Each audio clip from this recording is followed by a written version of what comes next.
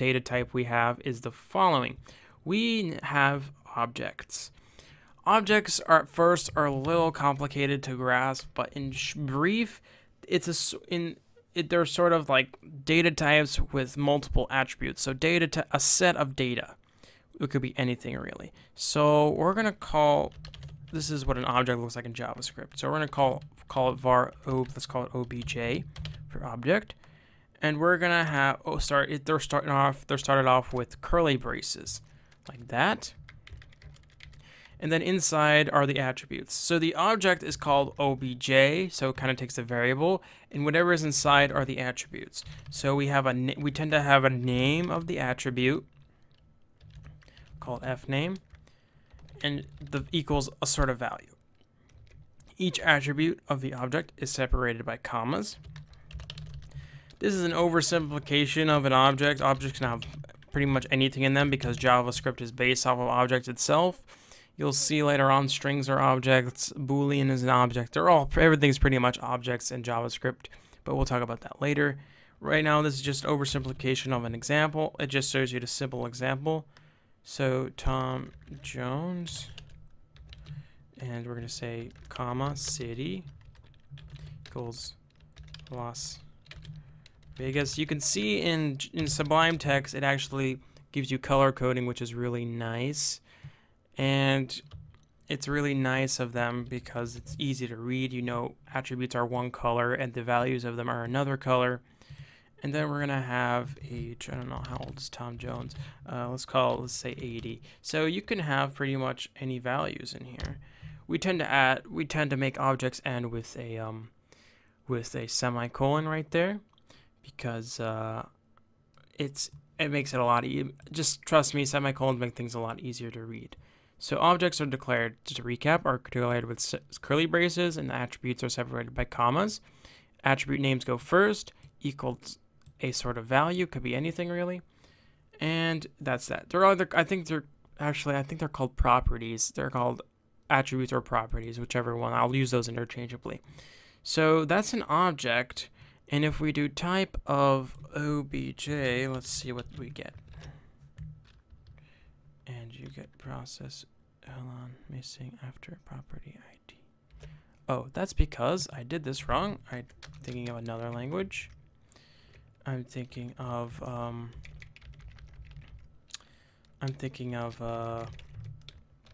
another programming language. So you basically, sorry about that, guys. So basically you have a name of a property with semicolon, then the attribute, followed by the next attribute, and so on. So they're not color coded, like as I said they should be. It's okay. They should not be.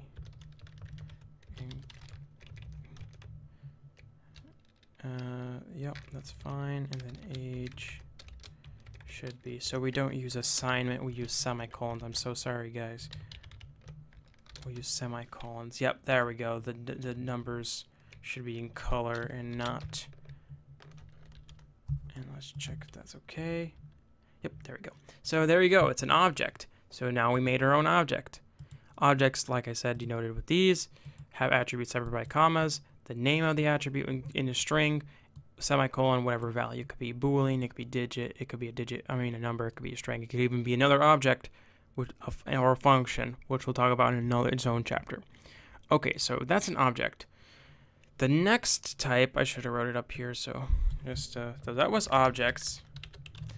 The next one we have is arrays. So arrays look like this. Arrays, let's say, we'll store it to a variable. You don't have to. Let's call ARR. This is going to be, actually, let's make it something more comprehensive. So we're going to say names equals. Arrays are denoted with square brackets. And we'll talk about this later, but arrays are also objects, which is kind of confusing, but they're actually kind of their own type, I think. So John, let's say Susie, and Tom. So those are all items inside an array. Arrays are sets of items, data or items, denoted with the square brackets. Each item is separated by commas. There are other called items or elements, whichever you'd like to call them. So arrays are identified by elements, which we'll talk about in later tutorials. So like you'll call Tom by using names, square brackets with the first index. So arrays go by or matched by index. So 0, 1, 2. Arrays are 0 inclusive with their indexes. So we're going to call the type of array names. Save that. Go to Firefox. And it's also an object, as you see, because like I said, JavaScript is based on objects, but this is an array. Anyway, moving on. We also have another type called dates. They basically go like this. So I think I said there's 5 types. That's because well, there's going to be more right now, but let's call this var d equals date, and we're gonna say d, capital lowercase d, and you'll see there's like some of them that they're sort of like intertwined or based on another object, we'll see later on, but I'm just showing you all the kinds of types that we have. So like functions you'll see are objects, arrays are objects, and objects are objects, it sounds kind of confusing, but like I said, JavaScript is based on objects. And date is sort of its own, can be sort of considered its own sort of thing. So you'll see here, if I hold the mouse on my Sublime Text, it'll show us what kind of things we have. It's an object, but it's also this object itself returns a string, so that's why I gave me string, which is type D. It's a little confusing, but we'll explain all these in their own chapters, so don't worry. And now we're gonna make a function. So let's say function. Let's call it f. Just call it f. Simple as that. F. Refresh, and it's a function. But you'll also see that function is derived from the object type. It's a little confusing, but just consider functions its own types for now. We'll see how they're related to objects later on. So to recap, we've had strings, we've had numbers, we've had Boolean, we've had objects, and now we had functions. And then there's like sort of subcategories, like there's dates, which are also return strings, and so on. So, and like an array is also an object. So let me write that here to recap.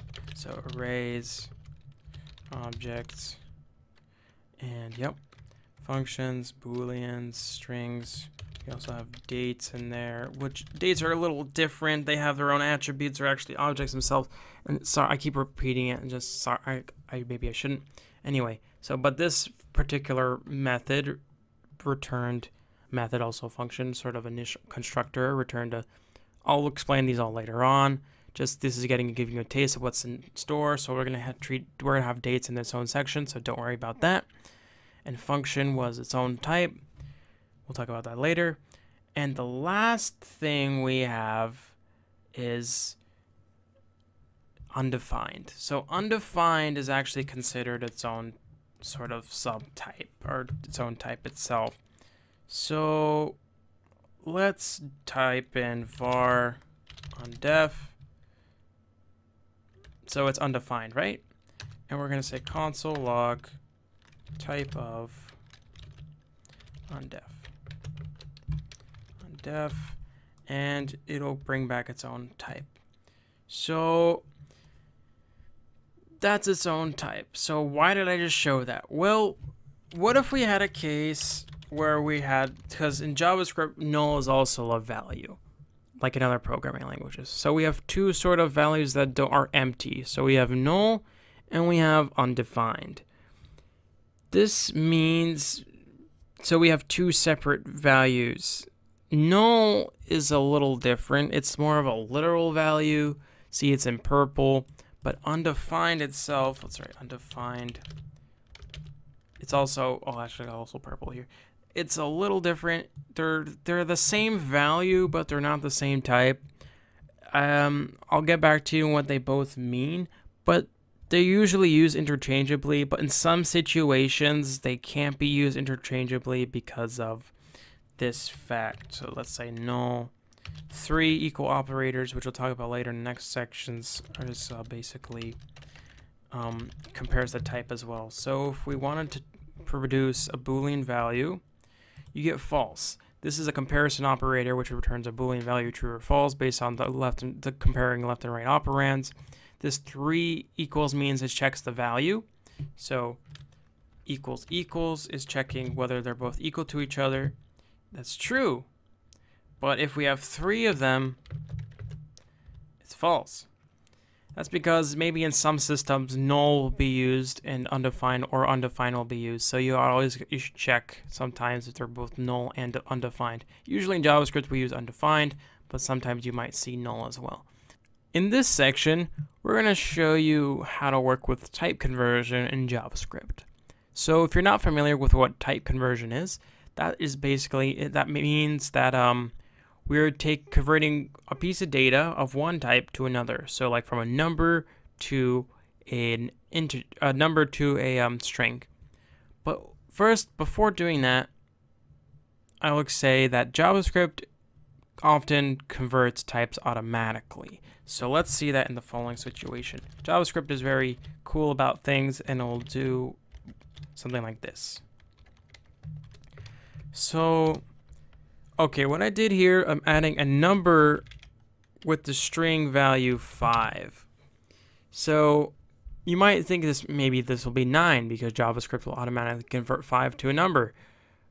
Or this will be converted to like 2 plus, so the string 2 plus string 2 plus string 5 equals 255. But this will actually return the following. So let's see that. Semicolon, open our index page. And look at our console, F12, that's F11, F12, 45. So what this did, it added these two numbers as integers and added it to the string 5. So it concatenated, that's what adding to strings is called. So it added the character 4 to the character 5 and made 45 and not 9 as we would want it to be. So, I mean, you wouldn't really do this, really. But sometimes if you might have an input that's in a string and another input that's an integer and you have to do something with them, one side will be treated as a string. Actually, the whole result, both sides will be treated as strings and you will get weird results. So JavaScript is lenient, but in this case can be kind of tricky. So you got to be careful when working with different data types. And that's where type conversion comes in. So we have basically predefined functions in JavaScript that allow us to convert data types properly. So the first type we're going to convert to is string. So we have, let's say var test equals string. So you have, this is called the constructor of the object string. String can be also an object. This pretty much converts anything to a string. In the argument you have, we'll talk about constructors later on. If I said constructor, we'll talk about those later on. Now string is an object. Don't worry about that right now. What I'm saying is this is how you can also convert a string. You can have string inside parentheses, whatever value you need. So when you convert that, you get in orange, you get the character 2. You can do that with anything, true, any Boolean. You get the string true. So if I wrote true here, the literal value true, that's a Boolean. It's actually, is that red? Yeah, it's in red. So if I did type of here, type of, it's Boolean. But if I did type of test, which is the string form of Boolean, of that true, it'll be string. So that's one way of doing string. You can also do the following. You can use another method. So let's say var, let's call this num equals 72.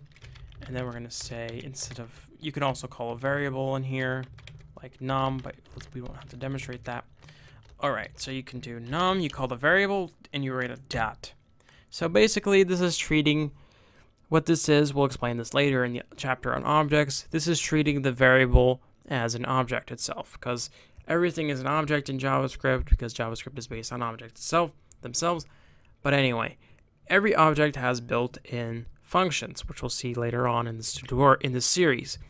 But anyway, you're calling the function to string to say, okay, give me this number, whatever's here, and turn it into a string for me. So we're going to test that, see if it worked. Num. And you get, oops, it's supposed to be test. See, number is actually a number. Test, on the other hand, is the string version of that number. So you got string. So that's how you convert strings. You can also convert to Booleans as well. So let's say num equals 0. And num is then going to be, so you do Boolean. So this is called a constructor. It's basically, what that is in short is basically we're creating a new object of this type, of a Boolean type, and then saying whatever values and parameters it has. We'll talk about those later on. I keep saying that, so don't worry. But the general thing is, this is how you convert a number integer to a Boolean. So we're saying, okay, this number 0 is going to become a Boolean now. And that Boolean is returned. And let's see what value we get. So if it's 0, you get false. However, if we make it 1, it returns true. And if we could be any other number, 122, it becomes true. So any number that isn't 0 will return true if it's converted to Boolean, and any number that and 0 will return false if it's converted to Boolean. So you should keep that in mind. It's a good trick. It's a good trick to know when you work with conditional statements, which we'll talk about in another chapter.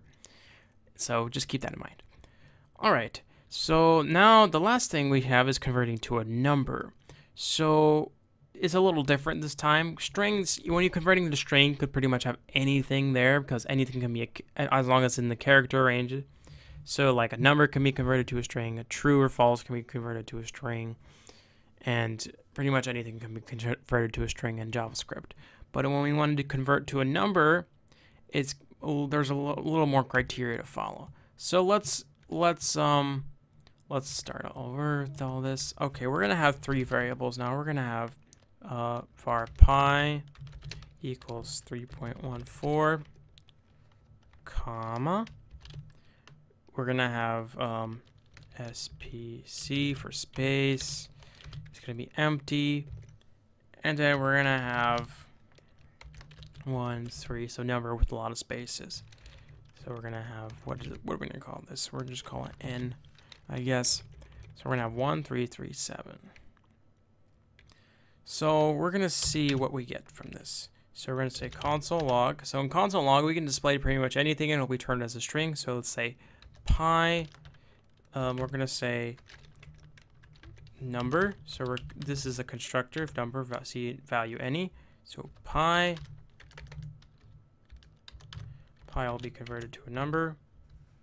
3.14 properly. So what I did here is that in the console log, I just called what we were doing before. Instead of calling it, storing it into a variable and calling the variable, I did it directly.